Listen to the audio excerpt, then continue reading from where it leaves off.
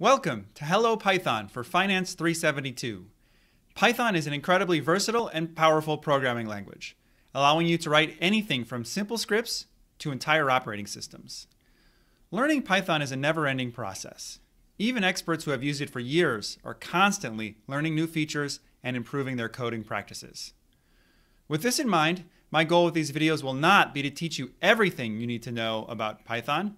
Instead, I will teach you enough to get started.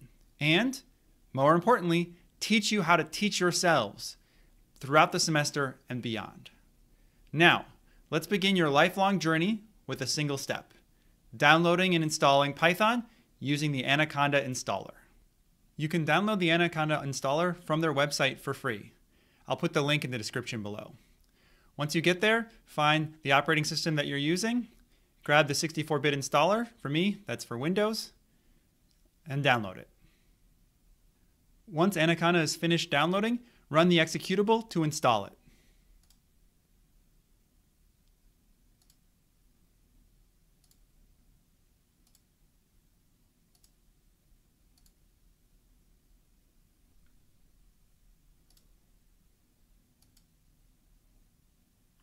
Once the installation finishes, we can open the Anaconda Navigator, which looks like this. For this course, our main environment will be Jupyter Lab. So let's go down here and launch Jupyter Lab. As you can see, what happens is that this notebook opens inside of our browser. So Jupyter Lab is a browser-based environment. To get started, let's orient ourselves. Here in the middle, we have a launcher where you can launch new notebooks. On the left-hand side, we have a few different tabs. We want to be in the file browser here to start.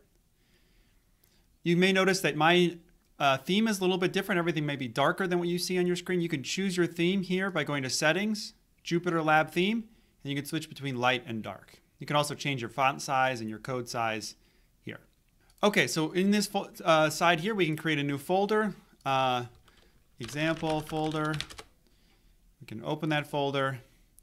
And then what we can do is we can create a new notebook. We're primarily going to be working in Jupyter Lab notebooks for this course. So let's create a Python 3 Jupyter Lab notebook by pressing this button here. Okay, and we created a new and untitled notebook. All right, so let's rename it. Let's give it a name. Just call it Hello Python. There's a tradition in computer programming where your first program says Hello World. We're going to modify that a little bit just to say Hello Python. So the way you do that is you go over here. This is your Python notebook, and we're going to type our first Python command, which will be print hello Python. And then we can run that command, and it says Hello Python. And that's all I'm going to show you for programming today. But before we go, I need to show you how to properly close down a Python Jupyter notebook. So instead of just pressing X and closing this or closing the tab, we need to go to File, and then we can say Close and Shut Down Notebook.